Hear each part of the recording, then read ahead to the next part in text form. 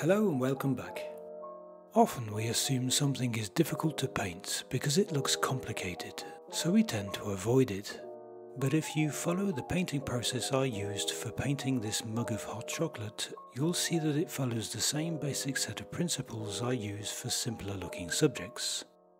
So in this lesson, I'll give you some tips on how you can paint seemingly complex scenes more easily. After you've decided what you want to paint, the starting point for painting any subject is observation. And for an artist, simply put, you need to develop observational skills that allow you to see differently. Rather than seeing the object itself, you should look for the underlying structure of the subject.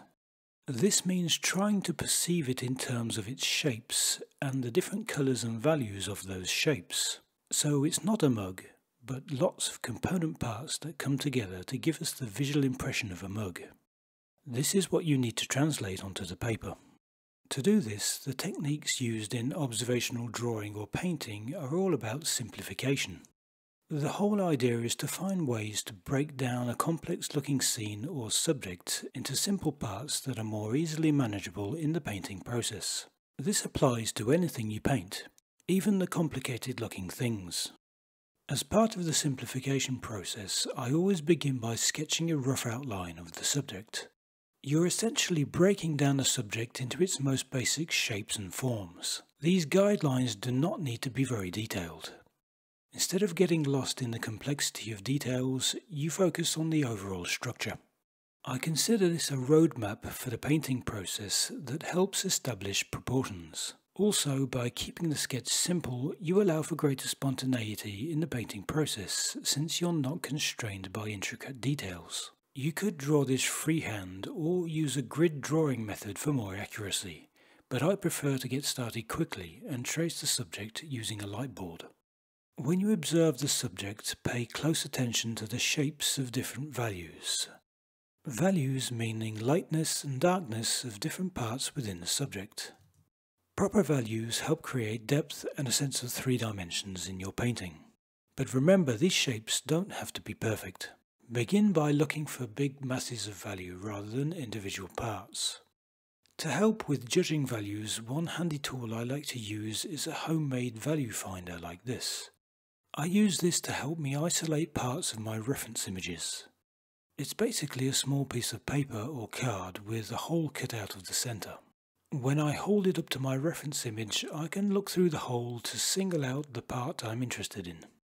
It helps me see the colours and values of that specific area more clearly in comparison with the whiteness of the card.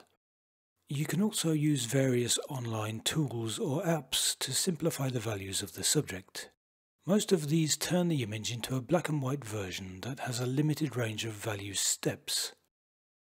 Usually you only need 3 or 4 values ranging from light to dark to get a good understanding of the value structure of your reference. Now that I have the basic shapes and proportions of my subject and an overall idea of the values, I can begin to paint. To do this, I seek out the lightest values first. This begins with the white highlights, which I mask using masking fluid. Then I use a layering technique to gradually build up the colours and details of the subject, starting with lighter washes. This layering technique is also known as glazing. Because I've established that the light is coming from the left-hand side, I begin painting in the middle of the cup, leaving the left side completely white. But as I progress to the shaded side of the cup on the right, I darken my paint mixture.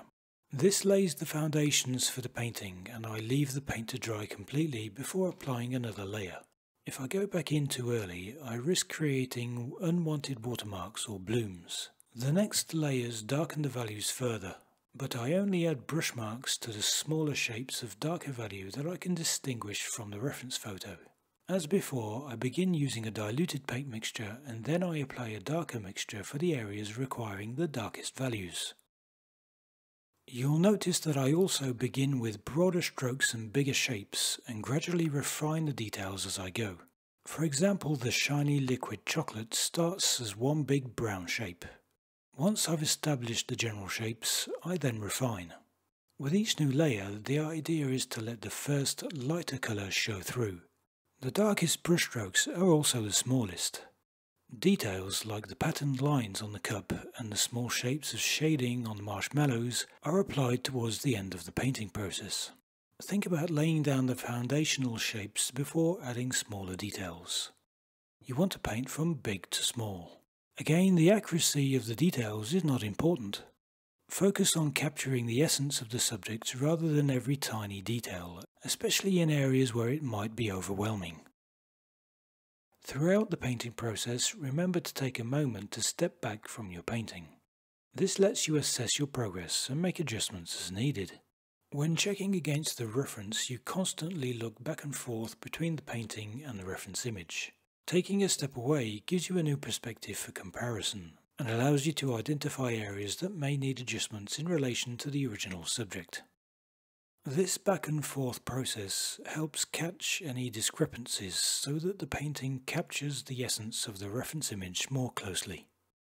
Lastly, remember to enjoy the process of painting complex subjects. Embrace the challenge and observe your progress along the way. Each painting is an opportunity to learn and grow as an artist. And here's the finished painting. If you've enjoyed this video, please consider giving it a like and subscribing to my YouTube channel. If you'd like to try this painting for yourself, all the reference material and the outline sketch can be found on my Patreon. As always, let me know your comments below. And if you'd like to follow along with another one of my paintings, you might want to watch this video next.